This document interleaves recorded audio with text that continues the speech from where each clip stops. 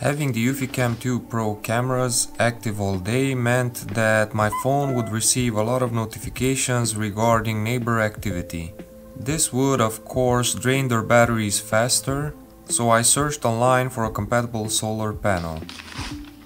I'm Robert, and in this episode I'll show you what came in the package I ordered, how I mounted the panel, and some thoughts about the product after using it for the past 3 months. After searching online for compatible and affordable solar panels, I ended up on Amazon and found the eufyCam solar panel. This device was perfect as it was compatible with my eufyCam 2 Pro cameras, it would continuously charge the camera, and the price was decent. The package arrived in a paper bag, so it seems Amazon is also thinking about the environment. Inside I got a nice little box from Anker that states on the front that this panel is for continuous charging and is compatible with various eufyCam models. Let's see what I got inside.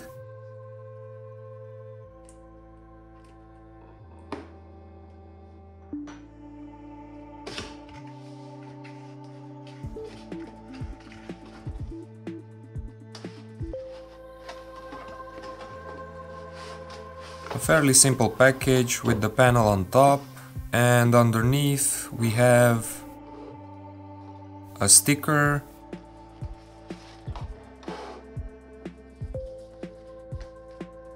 a warning card in various languages, a user manual which also seems to be in different languages, the solar panel that comes with a permanently attached 13 feet or 4 meter long charging cable, IP65 rated protection, and a nice design with an interesting texture on the front, and a 1/4 inch female thread for mounting the panel on the rear. An adjustable outdoor mount that seems to be made of aluminum with a ball joint, and a 1/4 inch male thread at the end, some cable mounting adapters for the various eufyCam models, and last but not least, some mounting screws. Mounting the panel was pretty straightforward. The most important thing that I had to take care was to have the panel tilted at an angle of around 30 degrees. There are various methods of determining the best tilt angle based on the latitude of your location, but this is a topic for another video. After the pole was fixed in place using the included screws, I used a phone app that would give me the tilt angle value so that I could roughly align the panel. After this, I could connect the panel to the camera using the proper adapter.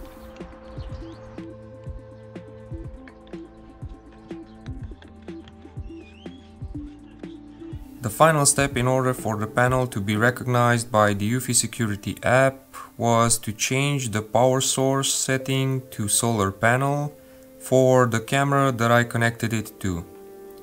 As a conclusion, I would like to say that the panel worked great so far, and the battery level of the camera stayed on 100% since I connected the panel. I believe this addition is a must, especially if the cameras are in a hard to reach place, and also it removes the need of charging the cameras. Thanks for watching guys, I hope you enjoyed this episode. Till next time, take care.